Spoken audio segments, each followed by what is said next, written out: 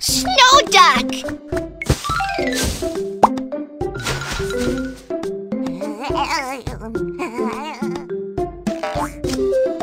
A big ice cube! There you go! Use it to make a duckling ice sculpture! Chisel it into the duckling shape.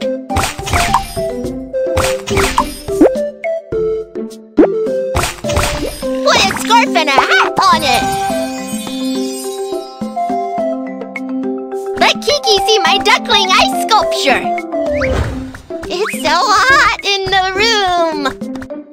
Duckling, sit here for a while. Let's go find Kiki. Kiki!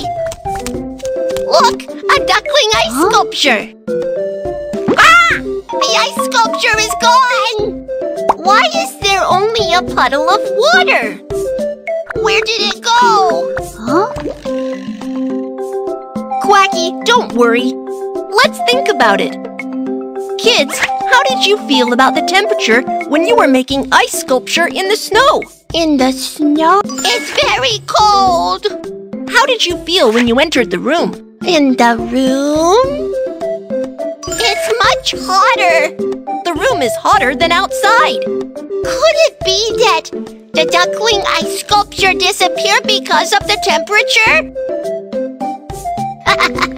Is that right?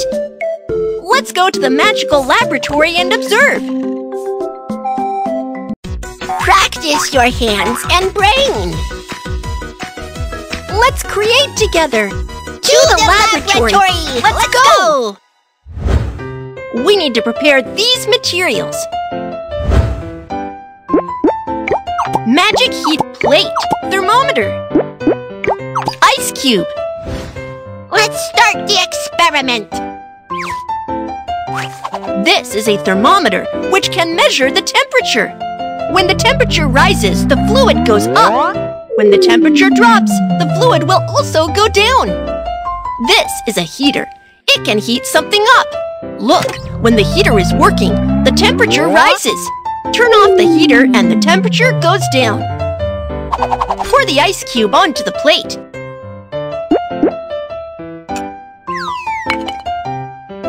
Observe it for a while. Now, the temperature is very low, so the ice is not melting. Turn on the magic heater and see what happens to the ice cube. It turned into water! When the heater is on, the temperature rises, so the ice cube melted into water.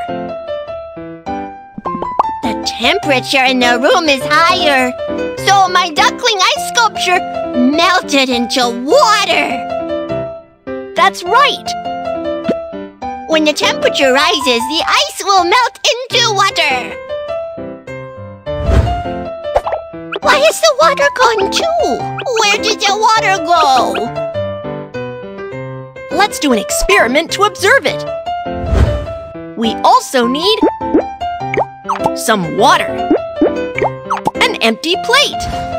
Let's try it out. First, put some water onto the plate. Turn on the heater. The water is becoming less and less. The water is gone. Where did the water go? The temperature rises and the water evaporates faster and turns into vapor. The duckling turned into water and then turned into water vapor. So, it can't come back. Quacky! Actually, the water vapor can also be turned back into water. Really? How does water vapor turn back into water? Let's try it. We need these items. A bowl of hot water. A transparent lid. Let's observe. Look, the water is steaming. It's boiling water. Now touch the lid. Oh, the lid is very cold.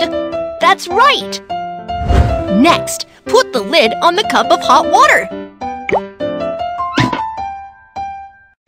Wow! Small water droplets. Many small droplets appear on the glass lid. How did these water drops get on the lid? These small droplets are formed by water vapor. I got it! When the temperature drops, the water vapor will turn into water! Water is amazing! It changes all the time! Quacky, water can also turn into ice. Wow! I'm going to make another duckling ice sculpture with water! Pour the water into the mold! Hey! But how can I turn water into ice sculpture? Kids, let's help Quacky. Do you know how to turn water into ice? That's right! Water will turn into ice when it is frozen in the refrigerator. Put it in the refrigerator!